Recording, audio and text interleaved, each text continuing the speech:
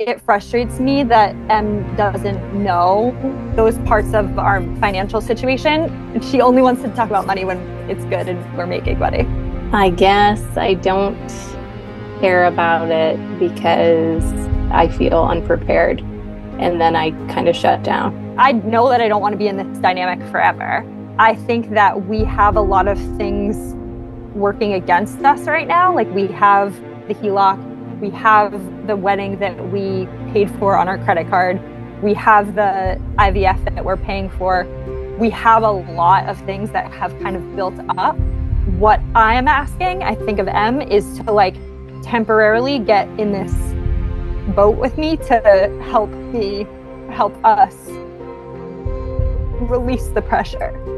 Like, you feel like you're rowing alone. If you could just have a partner in your boat, maybe you could get there safely together.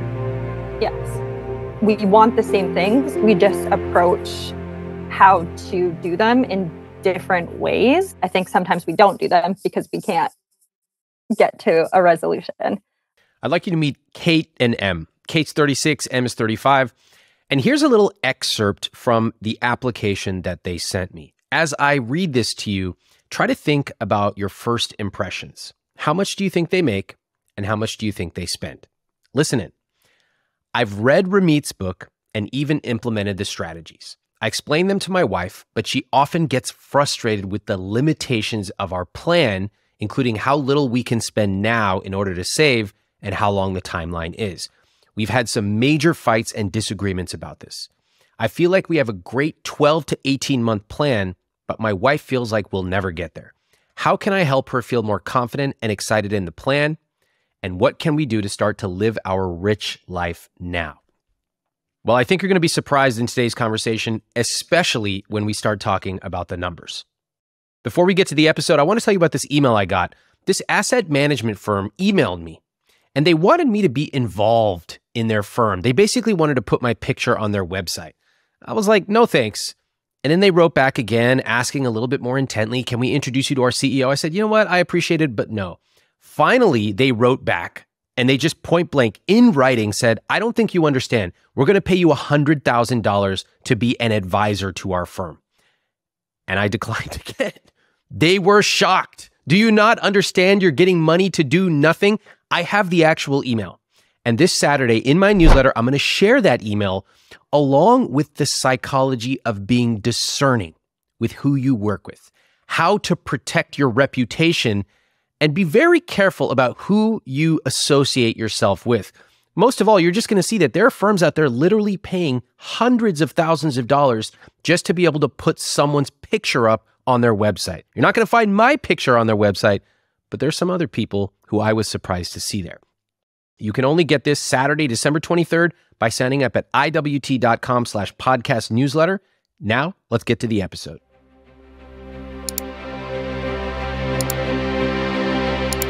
I think that the financial discussions that we have and the way that we communicate about money, it causes enough friction in our relationship that it makes a lot of things not fun and not enjoyable.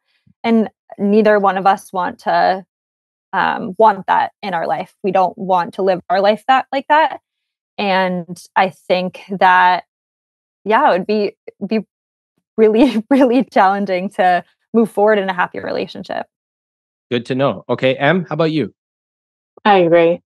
I think that, like, I don't know, the couple of the podcasts that I did listen to of you, and I watched the Netflix show, which I thought was really eye-opening. I can't recall exactly what statistic you gave. Most divorces, they don't start with like someone cheating or someone leaving someone. They start because couples aren't having the foundational or building block conversations. And a lot of those conversations are around finances. And so that kind of just woke me up to wanting to change. When you're speaking to my colleague, you said, communication is our superpower, but communicating about finance has really challenged our identity. Wow, I'm seeing nods from both of you. What does that mean?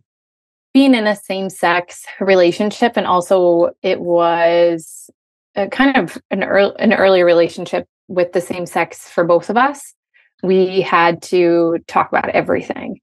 Even if it was things that we weren't ready to talk about, like things were on the table because we wanted this to work. And therefore we had to have hard talks with our family, have hard talks with each other, have hard talks with friends and things like that. And that really, from a core relationship foundation type of thing, I think was a huge building block for us. And we were able to fall in love and grow in love very quickly. And that was really beautiful. And when it came to doing a lot of the very serious things fast, right? You know, we went through a pandemic and then we got married right after. We moved in together. We bought a condo. You know, we did just a lot of things very fast. We started a small business all right after the pandemic. We moved fast, but we didn't really talk through all of those big moments as financial decisions. It was only after those things that we started to talk about where we were at financially, as we started to just strengthen our union together.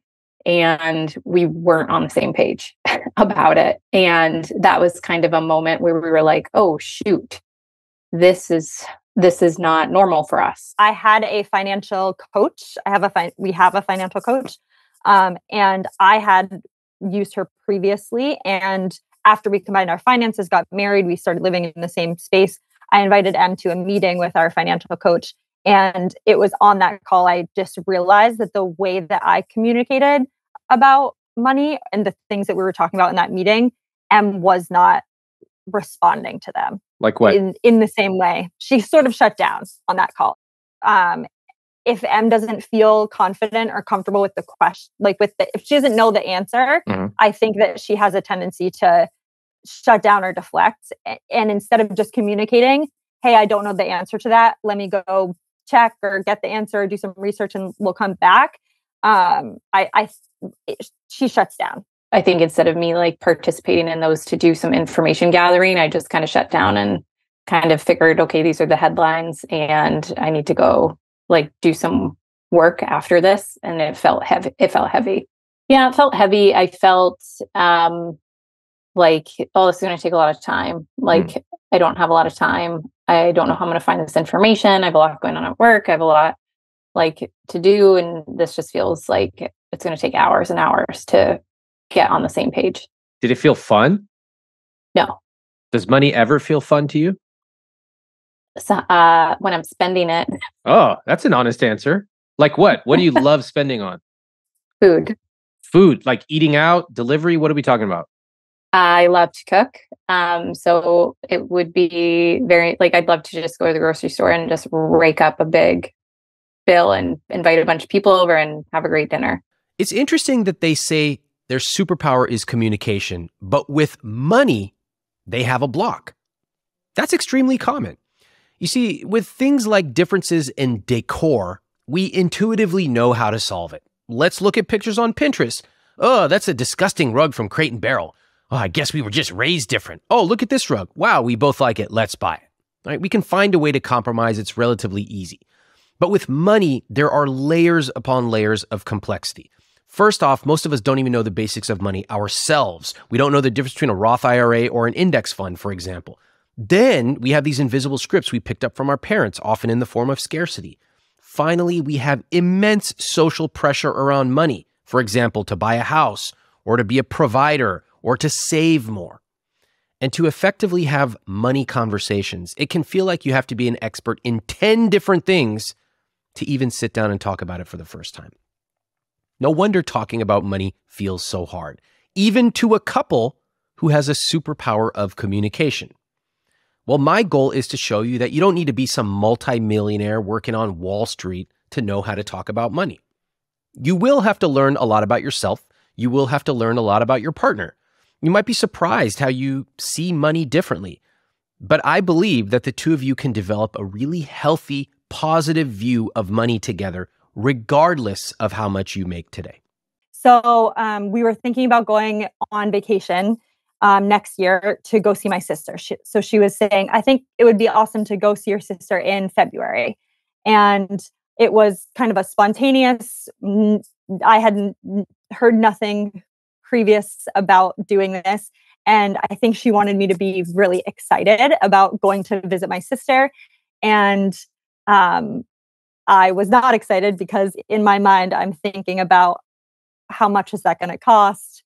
Have we budgeted for it? How are we going to make that happen? Like when are we thinking about doing that? We already talked about going to Florida in January. It seems like that would be, an expensive thing to do right after we're going to spend X amount of money in January. So initially when I brought it up, like this would be fun. We could surprise her, but I didn't want to surprise Kait because we're working on this budget or this plan. Mm-hmm. And so I wanted to loop her in because I wasn't actually sure how I would do that without Kait knowing. Okay. So that's how I felt initially. What'd you say when you brought it up? Well, I said, I actually didn't ask her directly. I said something like, hey, if I were to buy you like a diamond ring someday, like how would I do that? And Kait was like, what? Why? What? Hold on. This was about the sister trip? Mm-hmm. Yeah, because I was trying to figure out how I could temperature check spending money without her knowing, or figuring out how I could spend money that we had on something that she didn't necessarily know exactly what the end thing would be. How long do you think a straight guy, would last in a relationship like this? Because I already have enough trouble understanding sometimes straight women. This is like you're asking a question about a jewel that's a hypothetical that relates to a sister trip. This is blowing my mind. Yeah. Okay, hold on. And Kait, did you get what she was asking? Yeah, I did. I understood that she was asking if I wanted to surprise you with something, like if I wanted to surprise you with something big, since you know everything that happens in our finances, how would I do that? Okay. Damn. All right. It's like you're speaking a language that's like in the ultraviolet range. All right. To be honest, I don't think it's women and women or men and men or men and women. It's me. It's you. Is that right? Has this been common for your whole life?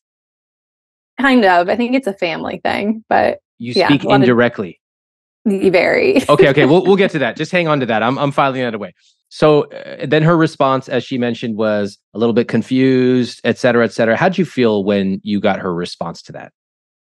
I felt a little deflated, to be honest, because I felt like we combined the excitement and the finances all together. Right. And I didn't love that. In retrospect, if you could go back and do it again, what would you do differently, if anything?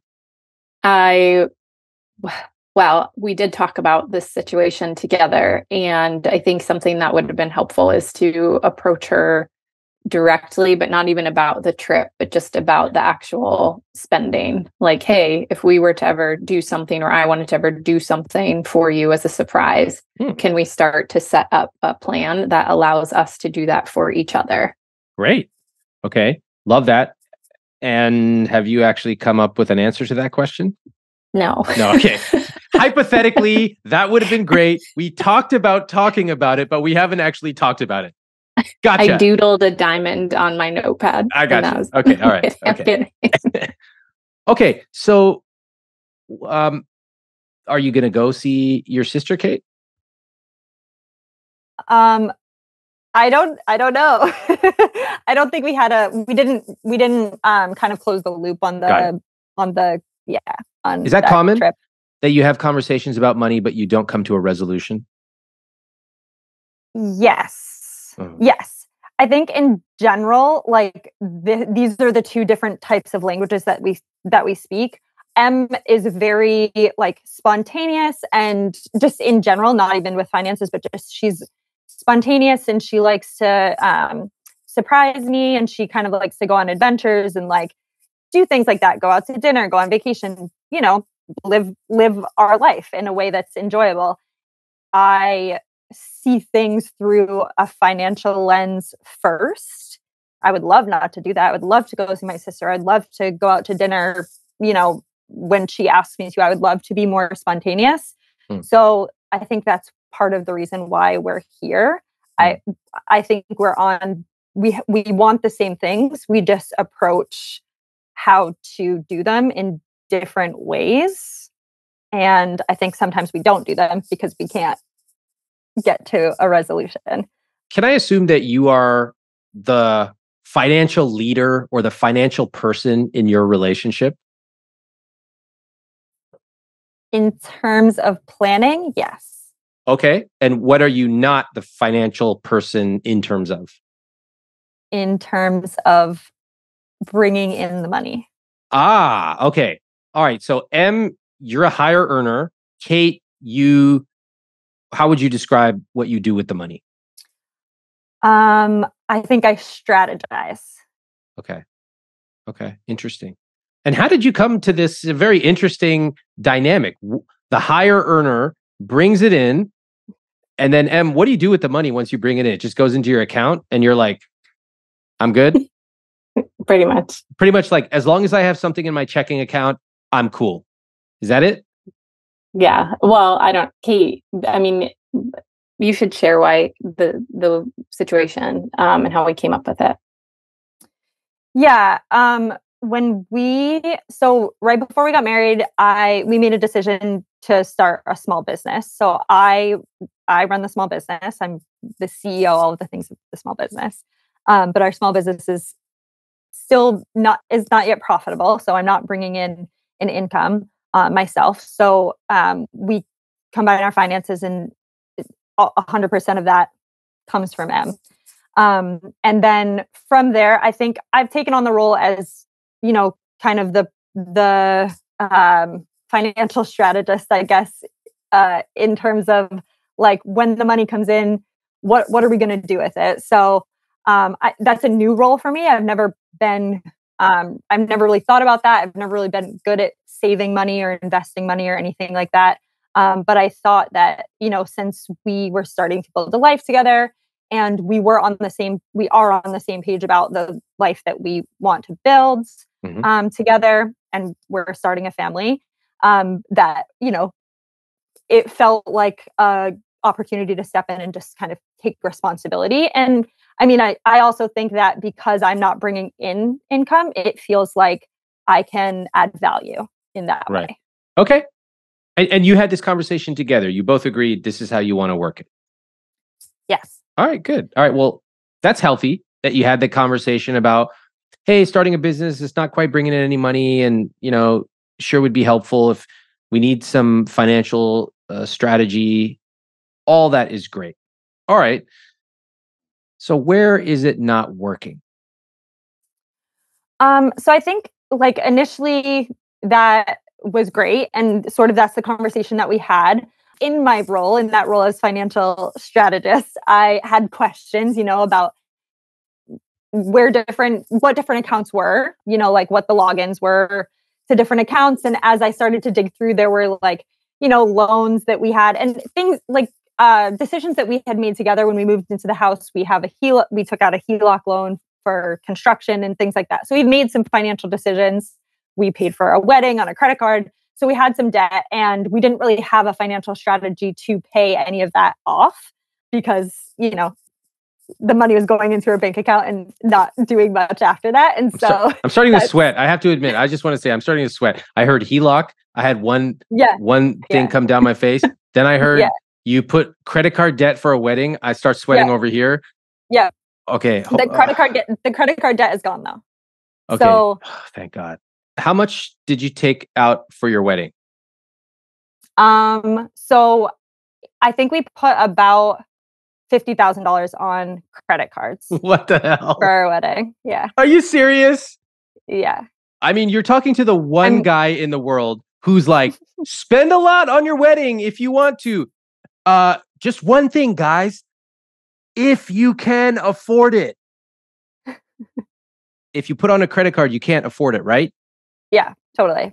All right. You found some skeletons in the closet. Yeah, so I found some skeletons, and as I started to work through them and ask questions, those are the types of questions that would make M uncomfortable, and that there would be some friction when we got into conversations about those questions. So for example, I said to M, what is the bank account that the HELOC is under? I guess it's my citizens, Kate. Can you look there? I already looked there and that's not where it is. So I need you to think of maybe another account that you opened, or go through your email and see if there's another account. Well, I don't really have a lot of time right now, so I'm going to have to look at it later. Well, I have time to do this right now and it's important. And I feel like you should prioritize this, because we need to get on top of this and we need to start paying this money back, because there's an interest rate, and every month that we don't pay it back, we have to pay more and more money. I get that it's important, but I just have a lot to do today, and this just feels really heavy. Do you know how much the interest rate is on our HELOC loan that we're currently not paying back? I don't know, probably like 2%. It's more like 17 or 18%. Oh, how did this happen? You know I would ask that. Yeah, you would. All right. So let me pause. Okay. First of all, great work. That was good. You two are great actresses, even though that was real. How honest would you say that was relative to the actual conversation? Yeah, I think like the words that we were saying back and forth were right, but we were being very nice and careful. Right. I think in the reenactment, probably a little less nice when you had this, because I could see how it could become very stressful. I'll just be honest. I also it frustrates me that M doesn't know about the interest rates, or she doesn't the aspects of those parts of our financial situation. Mm-hmm. I would really love for her to understand. Do you know why she doesn't understand them or seem to care? She's not. They're not interesting to her. And she only wants to talk about money when it's good and we're making money. Well, why don't you ask her? Maybe you're right. And why don't you care about the interest rate on our HELOC? I guess I don't care about it because I think I just assume that when I opened the HELOC, that what was true that day would just stay true throughout its entirety. And so I just feel like it's a trick or something when things change and I kind of go on autopilot. And then when something changes, I feel unprepared. And then I kind of shut down. Well, and the HELOC is for some construction stuff. What'd you do? So when I bought this condo, it needed just some updates in the bathroom and the kitchen. Uh-huh. And so we took out a HELOC for $50,000 to redo the kitchen and bathroom and get it in good shape for us to move into. Out of curiosity, who suggested you take the HELOC? I think our mortgage broker, right? Yeah, I think our realtor and our mortgage broker. Yeah. Tell me. Say it out loud. I want everybody to hear this. Our realtor and our realtor and mortgage broker. When we were looking at the property. Take out this wall and do this. They were tack it on to your mortgage and then you just make one payment a month. So interesting. And what do you think their incentive was in suggesting that to you? Commission. To get us to buy the property. Oh, that's so weird. Oh, you guys could just take a HELOC. Oh, will it add to my commission? That's beside the point. Of course it will. I'm legally obliged to tell you that. But anyway, you can have such a cool, beautiful bathroom. Don't take advice from brokers or realtors ever again. They have an interesting dynamic. One partner brings in the money, the other is the financial strategist. I'll tell you what I like about this is that they've talked about money. They affirmatively made that decision for their roles.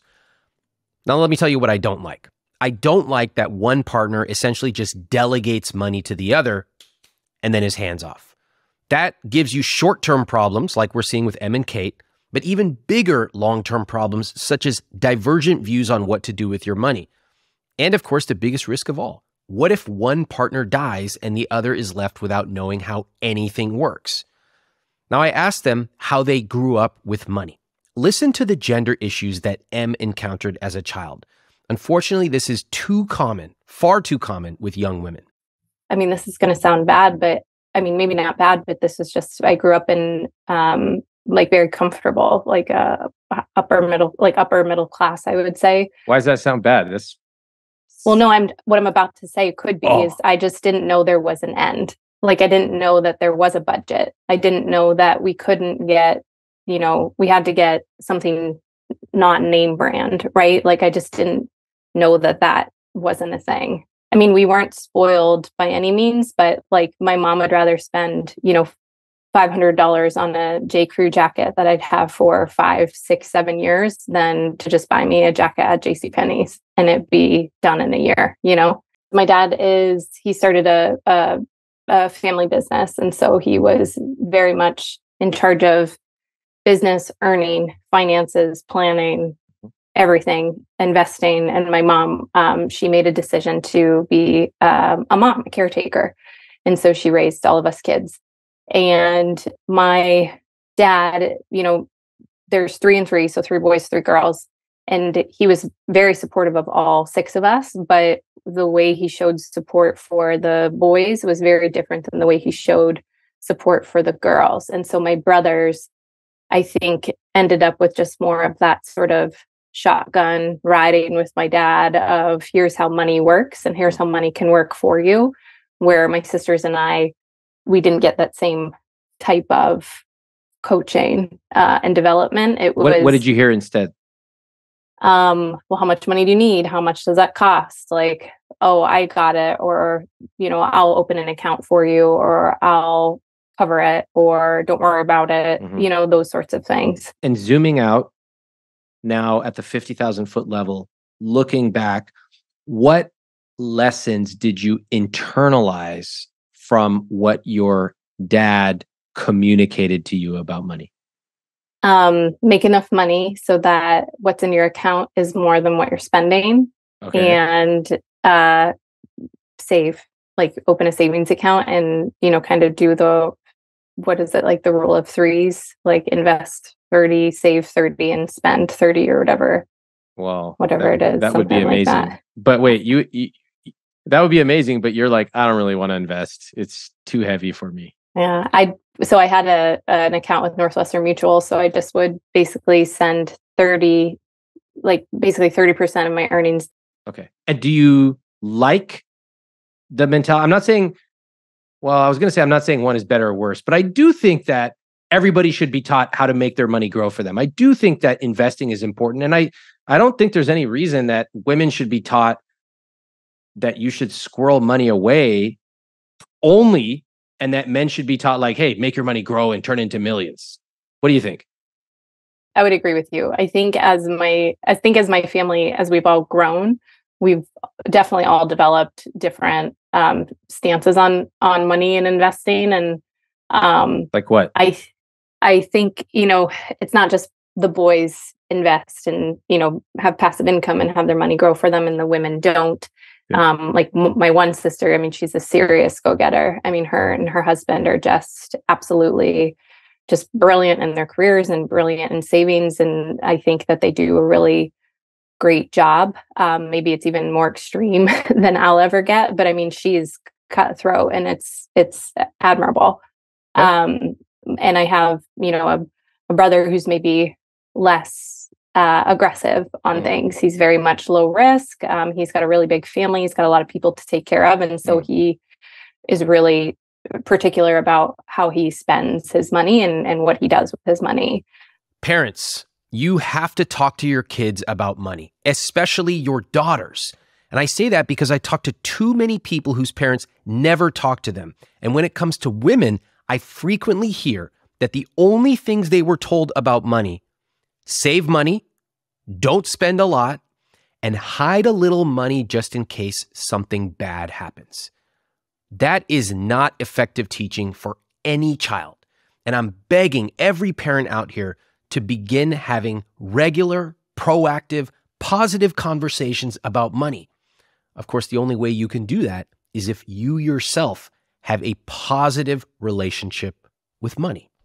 When I saw you recreate your conversation, I noticed a few things. I noticed a bit of frantic energy from Kait.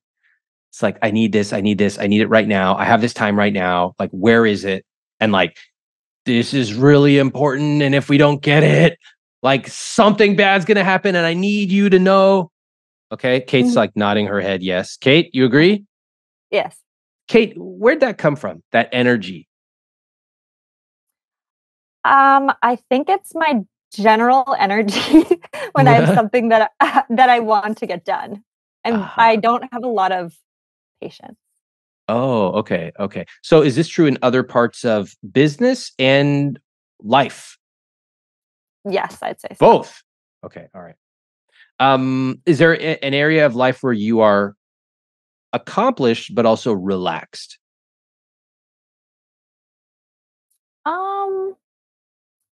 Yeah, I mean, I throw pottery, so I have a artistic side, a creative side, and I think that when I'm creating and doing something like that, it helps me slow down and like focus, and I can Got it. relax.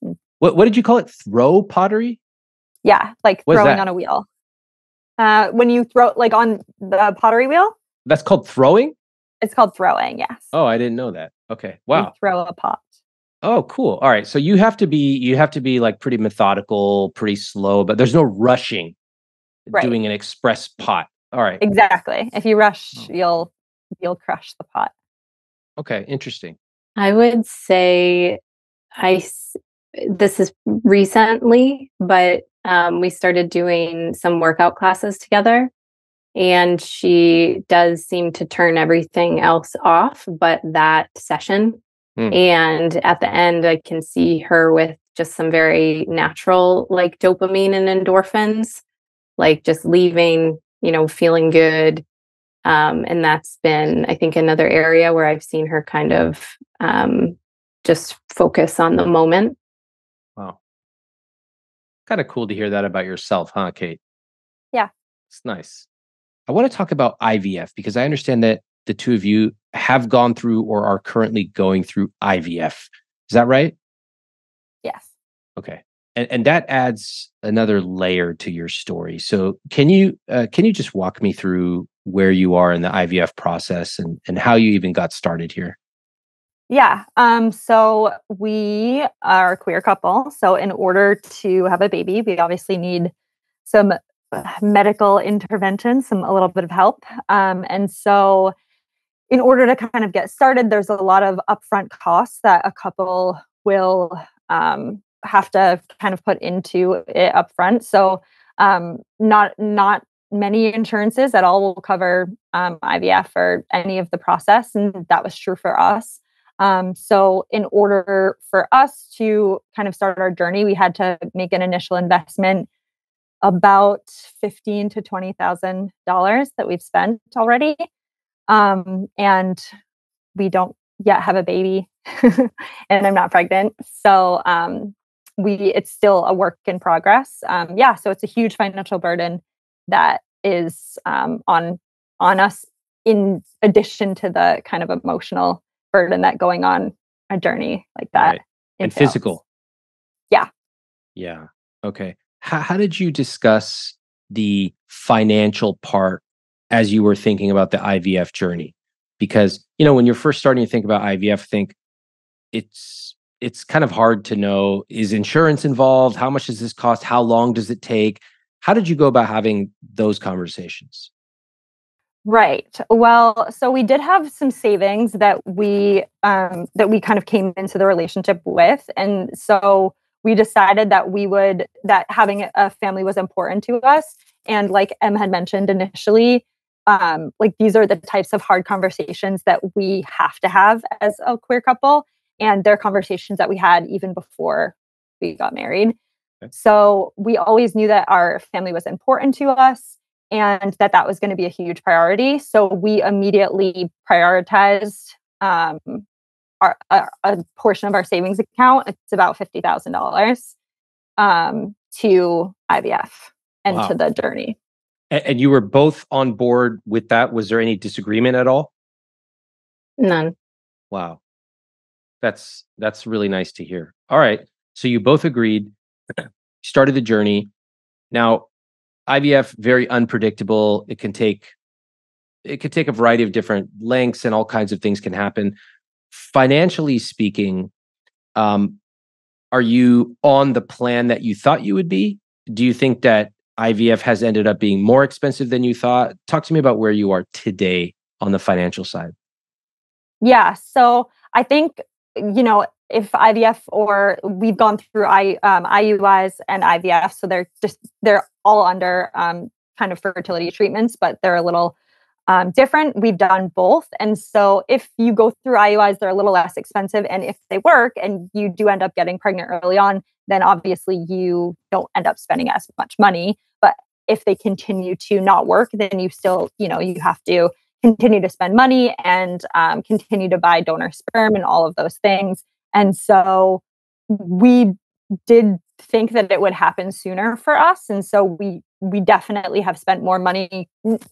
Like I said, we had $50,000 in mind.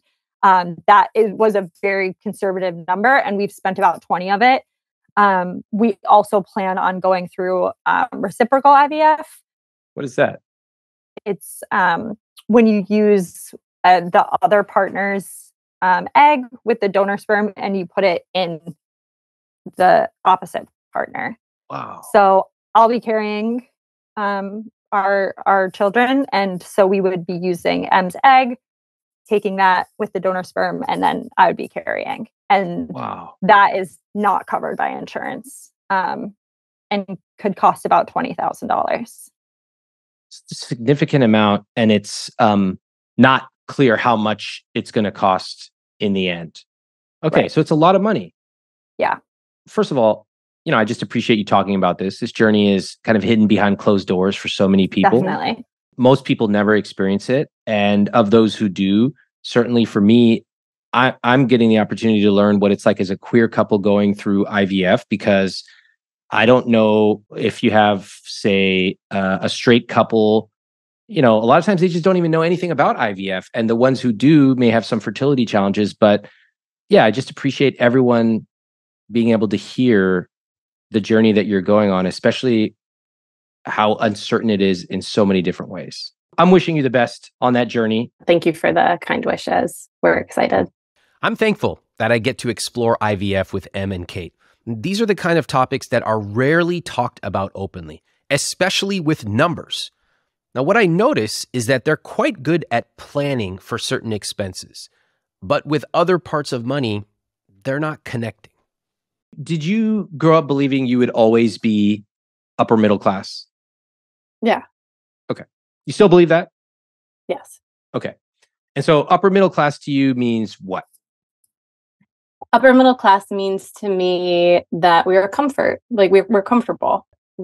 Our money is invested, it's being saved, and we're able to spend to live life comfortably for what that means for us. Not living out of our means. I don't mean that, but like if we want to go to dinner on a Wednesday night, we can just go to dinner on a Wednesday night. Or if we don't want to, we don't have to. Can you currently go to dinner spontaneously on a Wednesday night? Everybody look at Kait's face. I would say the answer to that is yes.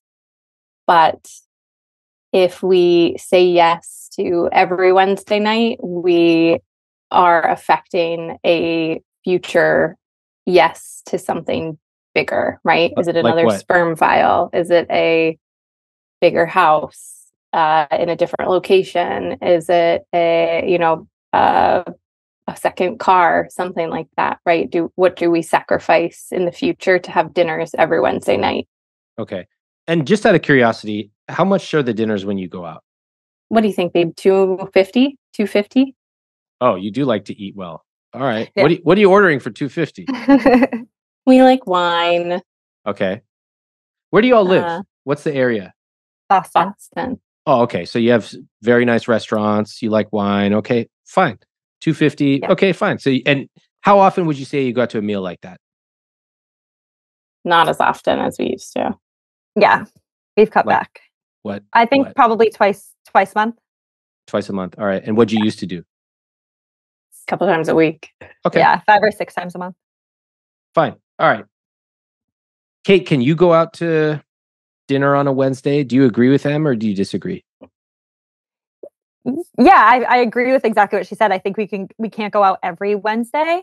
But I definitely think that if she suggests dinner on a Wednesday spontaneously, it gets a reaction from me. What is that reaction? Like, should we be doing that? Guilty. I feel guilty. Oh, okay. So you're like more spontaneous. Hey, let's go out to dinner. Let's see your sister. Let's do all these things. And then Kait, you're how would you describe yourself when it comes to the money? Frantic. Frantic. Like worried.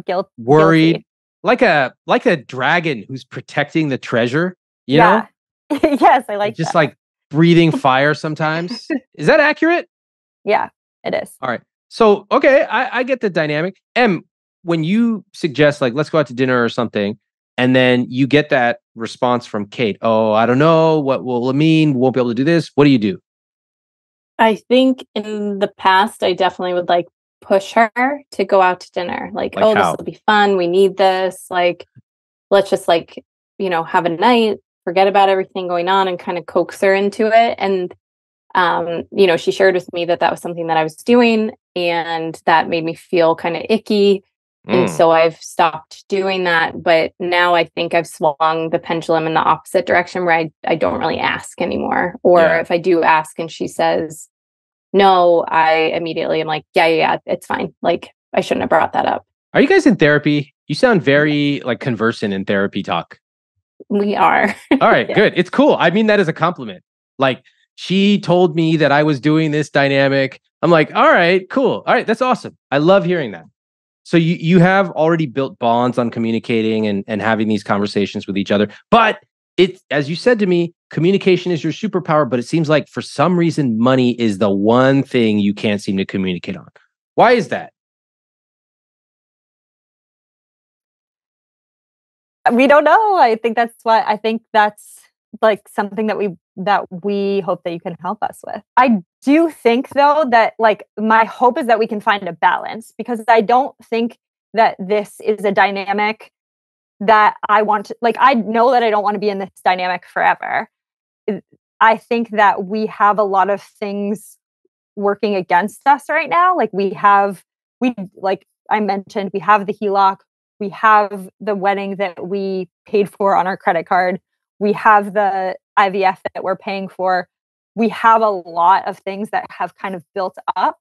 And what I am asking, I think of M, is to like temporarily get in this boat with me to help us like release the pressure.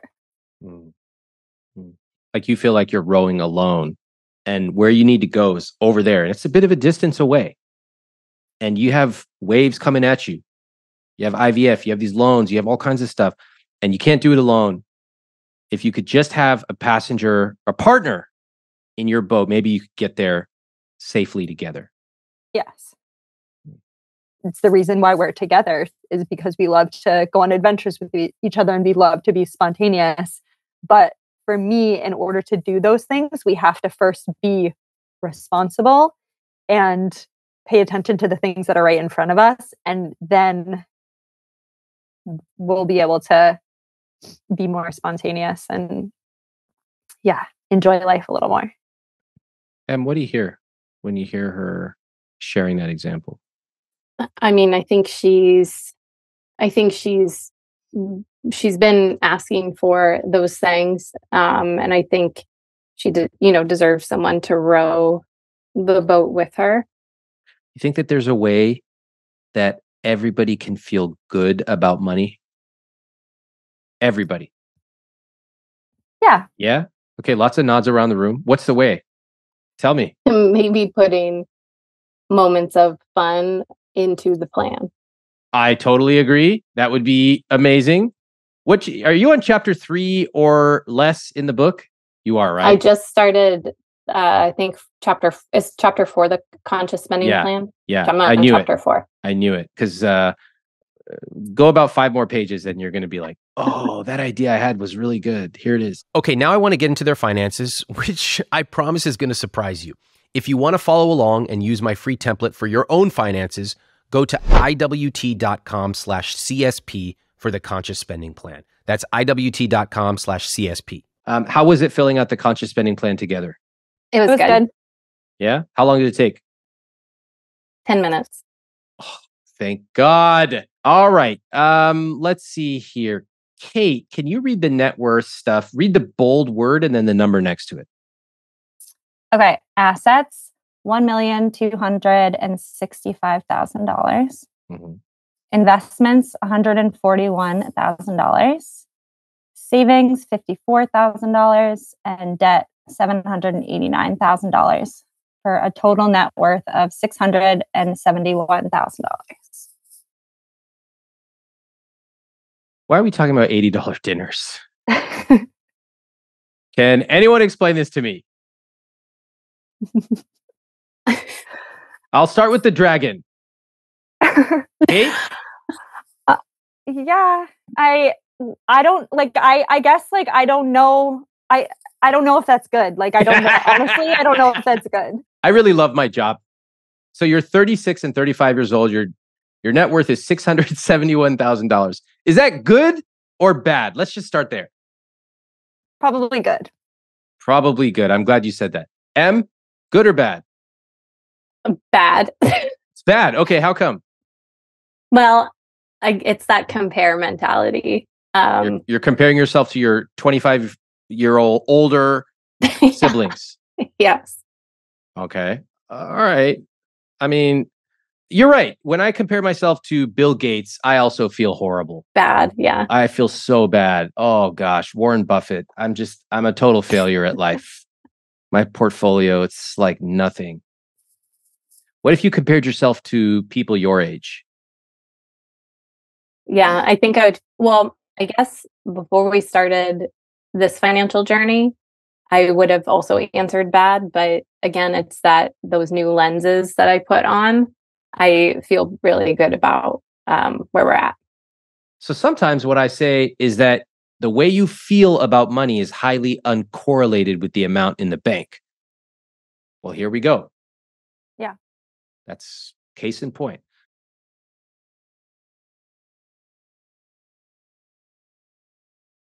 All right. Let's take a look at your income. I found it particularly interesting. M, walk me through your gross combined monthly income. What is this number? 28,226. That's monthly for everyone listening, not annual income. They make $28,000 per month. What's the total annual income, M? It's right around 338,000. Okay. Did you know that number? Yes. Oh, I love it. Okay. Love it. Love it. Thank you for bringing that average up. Again, 50% of people on this show do not even know how much they make on an annual basis. All right. So this is what I love. According to these numbers, one of you makes $27,000 out of $28,000 per month, and the other one makes $560 per month. Can you please explain this to me? So I own a small business, and I only pay myself enough. Like I pay myself what goes into my Roth IRA. So. Okay. I don't mind it. That's smart. That's really smart. Okay, let me explain for everybody listening why Kait does that and why I'm totally on board with it. So Kait goes, I'm young.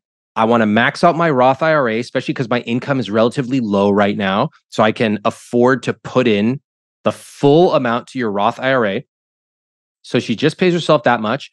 She's going to take that, invest that post-tax money. It's going to grow forever. And then she's not going to pay any taxes on the gains, which will turn into a lot of money over time. Okay. Meanwhile, she also can afford to pay herself basically nothing because M is earning this huge salary. So they can run their household on that. Kait, did I get that right? Yes. Okay. M, how's your salary so high? Everybody wants to know. I'm a VP at a tech company. I'm happy with my salary.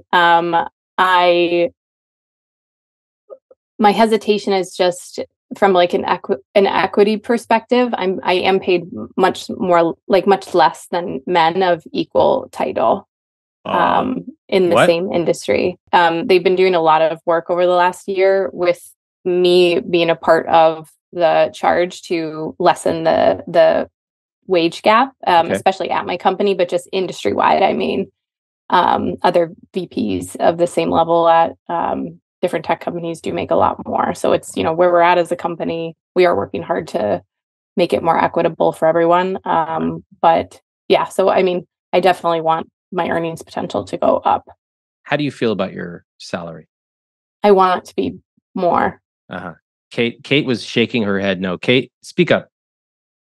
Yeah, she's not happy with her salary. She's not happy. I just want to, how do I do this thing? Let me just see this for a second. Everybody look closely. This is the number we're talking about per month. $27,666. Now, I'm not saying, Em, that you shouldn't want more. Of course you want equity. I get that. I'm just saying on an absolute basis, can we agree that for somebody in their mid-30s, this is a pretty good number? Yes. Okay. All right. Again, not taking anything away from all the work that you're doing. And from what you're saying, you probably should be compensated much more. All right. Your net monthly income is $16,960, which tells me you're investing a ton in your 401k, probably maxing it out, right? Yes. Yes. All right. That's a lot of money. Good. Well, I have no comments on your income except that it's great. And it seems like it's probably going to go up. Right? Yes. Kate, are you going to make more in the business? Yes. All right. When? So next year, I have a plan to pay myself next year. So we had a really great year this year. I'm able to pay myself a little bit next year. And in addition to that, I have a couple side hustles that I'm going to be working on. So my goal is to bring home about $3,000 to $4,000 a month. Here is a couple who is financially doing so many things right. Now, to the untrained eye, you might just see a couple with a high income and say, oh, that must be nice. But I see a lot more beneath the surface. They've discussed financial roles in their relationship. They are carefully maxing out their retirement accounts, which is why there's such a huge disparity between gross and net. Is everything perfect? No. They put $50K for their wedding on a credit card. Don't do that. They took that HELOC that was probably unnecessary. And they're here because they're not connecting around money. But from a purely numbers perspective, and even a lot of their process, they are doing great. And I want to take a second to applaud that. I think with money, we are all too quick to point out all the things that are going wrong, all the things we're not achieving. We even compare ourselves to people that are decades older than us. I want you to cultivate the habit of feeling grateful, accomplished, competent. You can feel good about money even if you have debt. And that's important because feeling bad is not going to produce long-term behavioral change. Feeling good, along with using the systems that I teach in my book and my programs, that will. Savings goal are at 23%. That's a lot. Why are you saving $3,000 a month for a down payment? What is this? Why? Wow, Well, deep breaths on this call. Well, the thought is that we have that money set aside, and the thought is that if we want to buy another house in the future, that we could contribute the money towards that. Although I think we're both in agreement that right now we don't need to buy another house. We're comfortable here. But with the plan to grow our family, we will grow out of space in this house. And also we don't want to pay a higher interest rate. I think our interest rate on this mortgage is 3%. So, but if you were to buy a new place, your interest rate would naturally be much higher, right? Especially right now in the market. When we started talking about IVF and when we do eventually grow a family, the plan is for me to stay at home with our kids. And so I think the longer that kind of has taken and it has started to weigh on me a little bit that I'm not bringing home any additional income. So any pressure is on myself. Okay. I certainly don't want to be the one to add that pressure, but I'm glad you've had those conversations. That's awesome. Yeah. You're a team. I hear it. All right, let's keep going. Your fixed costs are 48%. I mean, what am I going to say? I have no comments. You have a $3,300 mortgage, which is 13%. When I factor in your utilities, that's fantastic. What is this, a condo you own? Right. Yep. Okay. That's the one you're in right now? Yes. Mhm. All right. Looks good.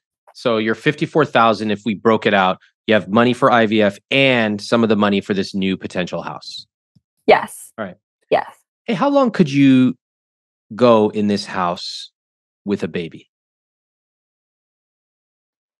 I mean, I think we have different perspectives on that day to day. We have one extra bedroom. So we have an additional bedroom right now. So with one extra bedroom, we could go until that baby is more mobile. So once the baby's born, 1.5 years. So anywhere from 2 to 3 years from now, we need to look at buying another house.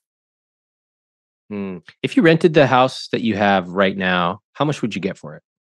This one. We were quoted 4,300. Yeah. 4,300, and you currently pay 3,300. Okay, although you'd probably break even with maintenance and all that stuff, maybe. But okay. So would you potentially consider keeping this, renting it out, and then getting another one? Whoa, gonna have a little real estate empire over here. I don't mind it. For everybody listening who thinks I hate real estate, I don't mind it if you can get the numbers to work. Very interesting. Okay, maybe you end up doing that. Maybe the next place you get, you buy. Maybe you rent. You could certainly do that. There's lots of options you have. I wouldn't rush into anything, particularly with 8% interest rates, et cetera. But you have time. I love that you're planning. In fact, I just want to highlight this is like a very, very savvy savings goal. First of all, you've broken it up by different names. They're named accounts. That's awesome. You have a baby saving and spending at $50 a month. Amazing. And especially amazing because you're doing this before there's a baby. And I just love that.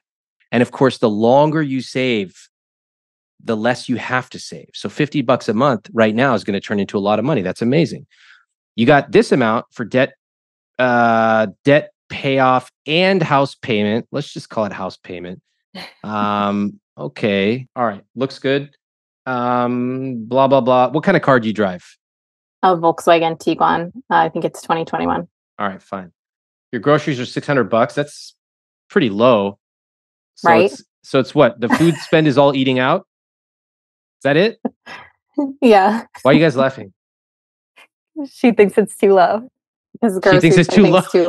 She wants to spend more money on groceries. How do I say this nicely? Your household income is $28,000 per month. If you want to spend an extra $200 a month on groceries, you don't have to sacrifice on like a t-shirt. Do you know that? And I'm going to show you the actual math because I want you to make better decisions when it comes to your money. Like I want you to feel comfortable. So right now, this number, your fixed costs number is 48. Like just to give you an example, let's say we add an extra $500 a month. I'm just playing here just for fun. Watch this number that's currently 48%. Okay, let's see what happens. It jumps up to 51%. It's nothing. Let's add $1,500 a month. 57%. Okay, now we're getting a little high. All right. I don't think you need to do that. But an extra 100, just look at the number. It literally changes nothing. What do you take away from that, Em?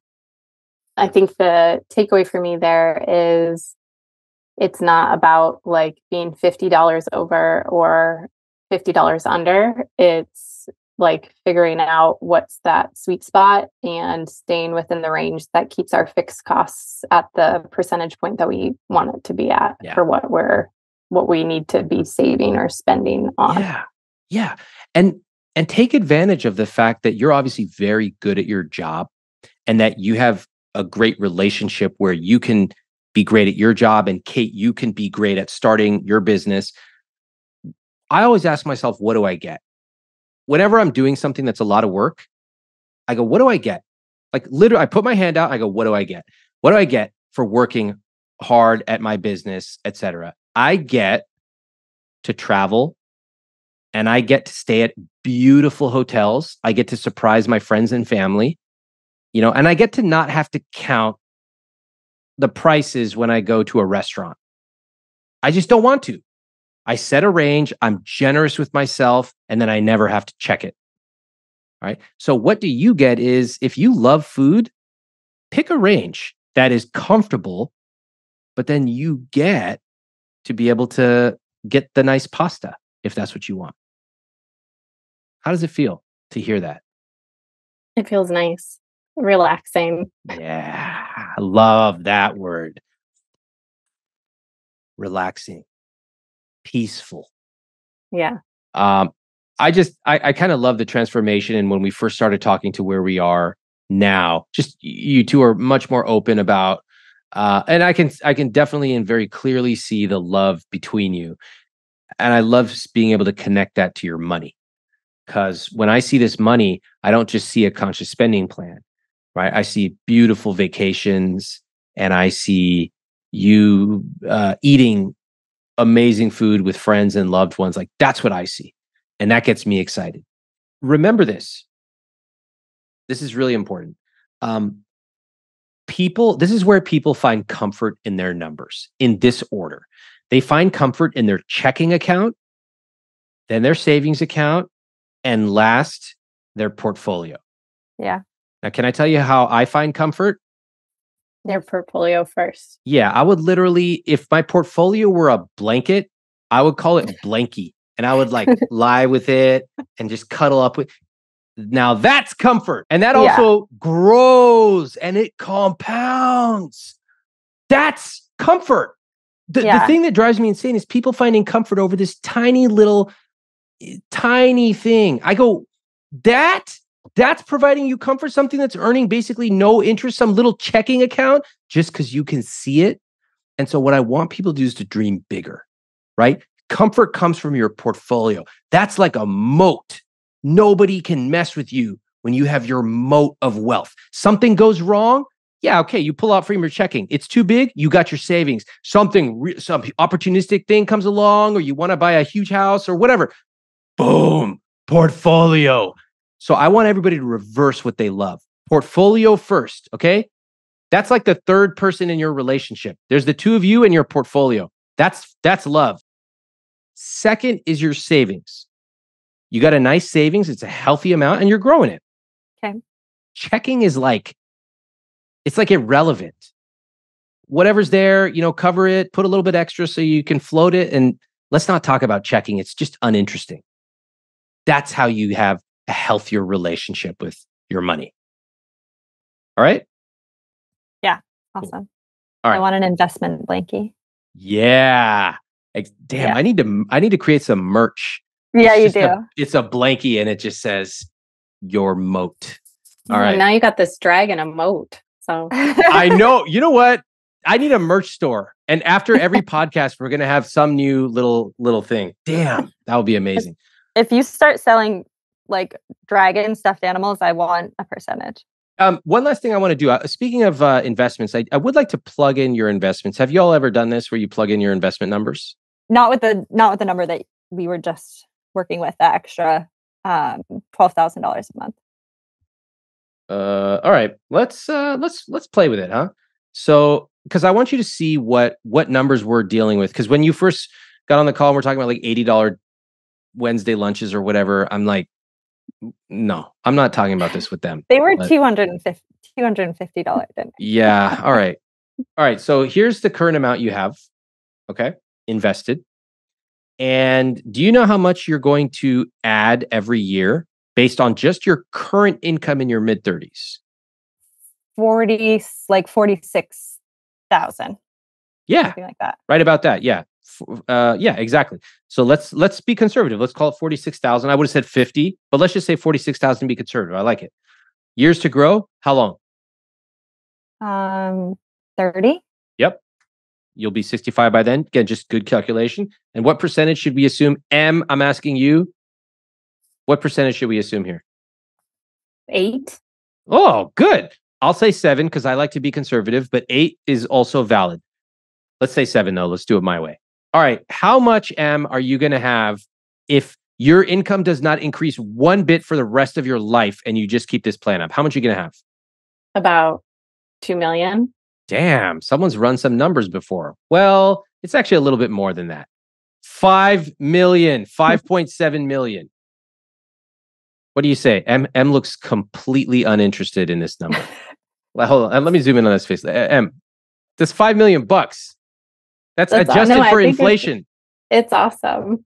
She's like, that's really cool. I can go to Italy and get that pasta. And that's a lot of money. Yes. Kait, you feel safe? Anybody here feel comfortable? Yes. All right. It's a lot of money. What is. I want to do is I really want to congratulate you because now you're playing big. Okay. And of course, you can play with it. You don't have to wait 30 years. You want to see what happens at 20 just to say, oh, maybe we retire early. All right, 2.5 million.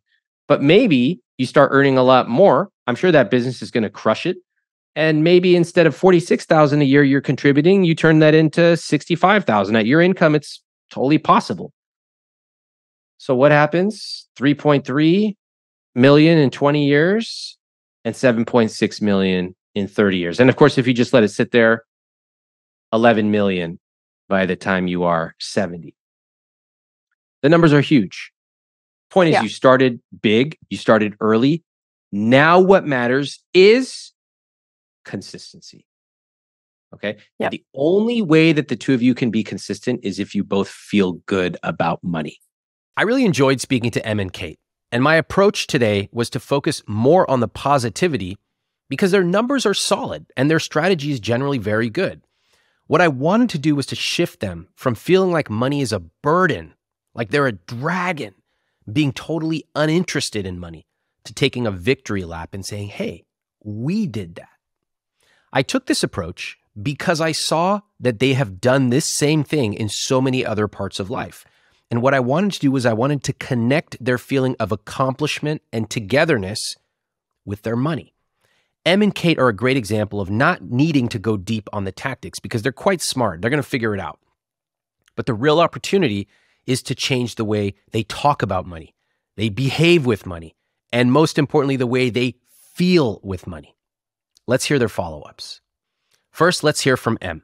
One of the big things for me was participating more. So I started to add different reminders on my calendar that come up on a monthly basis to check, our HELOC loans, our Mint account, just to make sure that I'm showing up in a way that allows Kait to be able to have those conversations with me where I don't feel as though I'm being bombarded, but that I'm participating in my own rescue a bit more and not depending on Kait for all of that, because I know that stresses her out.